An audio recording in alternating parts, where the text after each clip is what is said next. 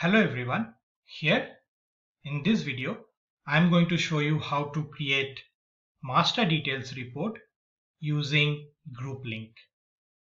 Basically we are going to create two data sets in a data model, one for PO headers to get the header information and another for PO lines. Basically one PO can have multiple lines. So that is a master detail relationship or parent-child relationship that we are going to establish using group link. So let's go to Fusion environment. Let's go to reports and analytics. Under tools, you have reports and analytics. There you go. Click on this browse catalog. Click on new here. Select data model.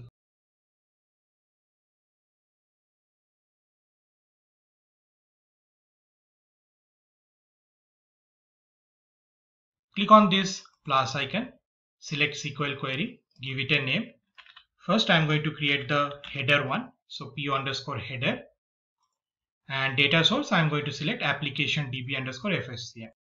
Now I have to take the query. So you can see this is my query where I'm going to use this PO related information along with the supplier information, right? So PO headers all will store the PO related information. PO suppliers will store the supplier information. It stores the supplier number, the segment one, but in order to get the supplier name, we have to use HZ parties, right? And here are the joins. We will take only the standard PO and the document status should be open. Basically, we are going to consider the open standard POs with suppliers. Here I have hard coded the supplier number basically. So I wanted to list down all the POs for a supplier. Let me copy this query and paste it over here. Click OK. Let me go to the data tab, run this query for 5 rows, and you can see this is the supply number for Dell INC and the PO related details. Alright, so now I will save this as a sample data. Click OK. Now I'll go back to the diagram. I'll create another data set. So I'll click on this plus icon, select SQL query. I'll give it a name. So the name would be PO lines. PO underscore lines. And data source application DB FSCM. Let's take a look at the query. So this is the query here, which will get the information from the lines table, PO lines all. And this is the join between the line and the header. PO is basically the synonym for PO lines all, and PO header ID is the column. PO underscore HDR underscore ID is the alias for PO header ID from headers dataset. So you have to remember that this column name should not match with this bind variable name, and this bind variable should be exactly the alias that you put in the header query. Alright, now copy this query and paste it over here. Click OK. You have to ignore this. You do not really have to create any bind variable here, and that's where we are going to link it to the group link. Click OK. Now click on this group G1. Select this option, create group link. Now select link to G2. Click OK. Now the group link is established. Go to data.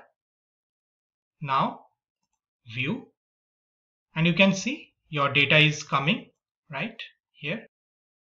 So you can see for your G1 you have how many lines right there. So let me just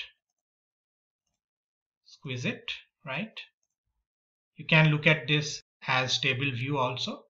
You can see one header has one line here. Here one header has these many lines here. Now save this as sample data. Click OK. Now click on create report. Alright, sorry, cancel. I have to save this data model. So click on save.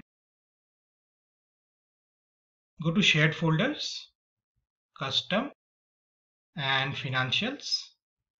Give it a name. Let's say XX. PO master details group link DM. Click OK. Now you can click on create report.